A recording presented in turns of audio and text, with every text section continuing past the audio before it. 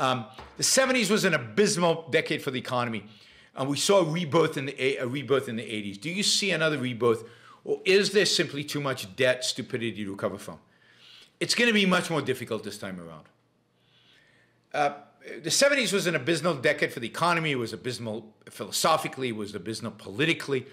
It saw Nixon and the corruption and Ford's impotence and Jimmy Carter's, just nonsense.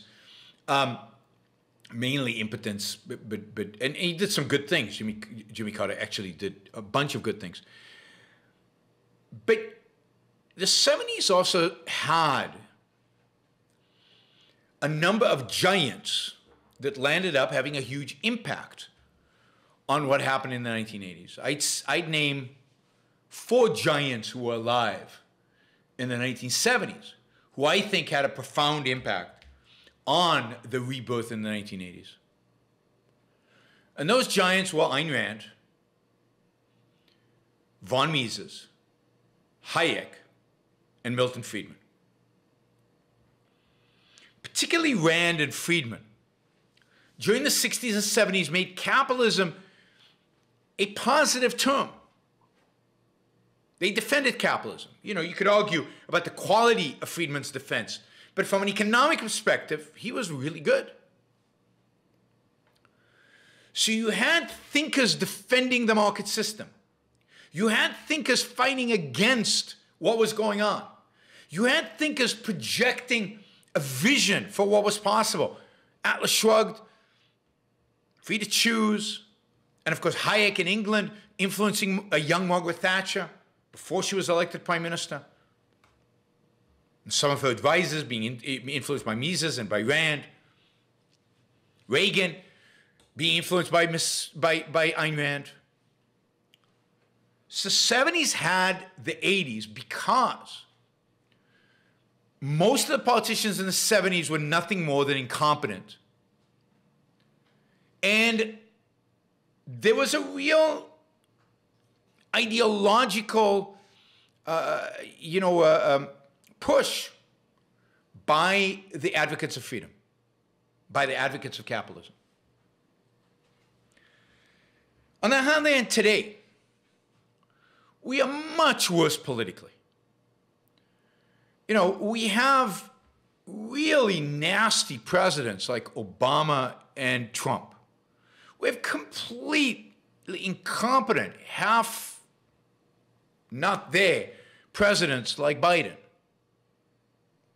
You have a political environment that's toxic in the way it wasn't in the 1970s. You know that under Jimmy Carter, there was massive deregulation, bipartisan deregulation of the economy. The Democrats controlled everything, and they deregulated trucking, railroads, brokerage. In the 70s, under Jimmy Carter, a Democrat.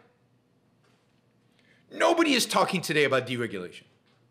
I mean, we're talking about bills passing Congress, doing away with a whole array of regulations. Nobody's talking about that today. The Democrats are way to the left of where they used to be, and the Republicans are way to the left of where they used to be. There is nobody advocating who is popular, who is having an impact on the culture, advocating for markets, for capitalism. You've got some good economists out there talking about these things, but how many people follow them? How many people read them? There's no Milton Friedman out there. There certainly is no Ayn Rand. There certainly is no Hayek or Mises.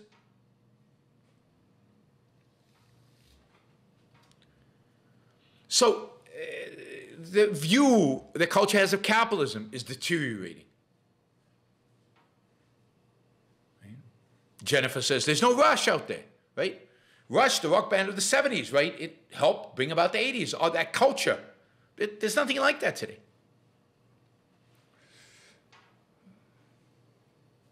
Except for the Yaron Brook show, of course, right? But there just isn't a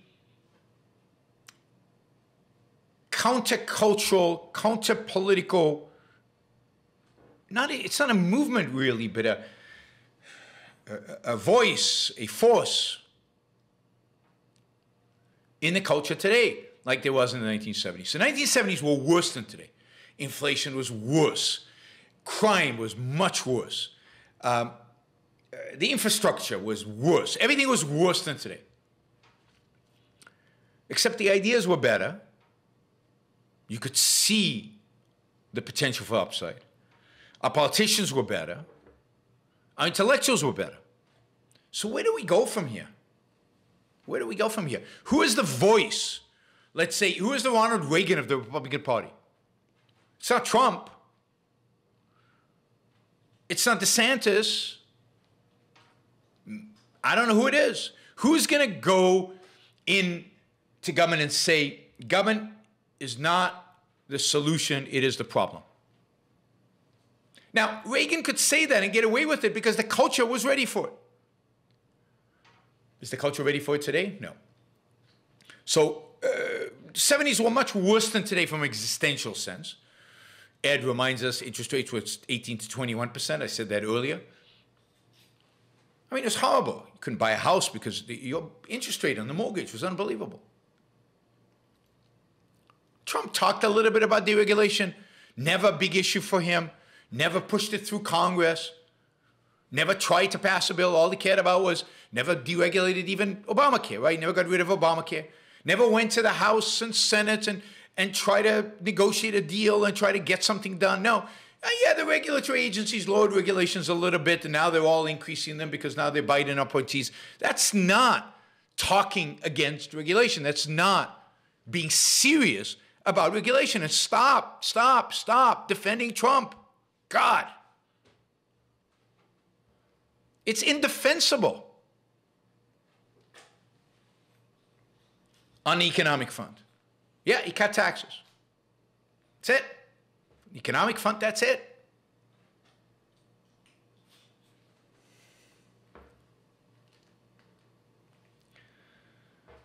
So,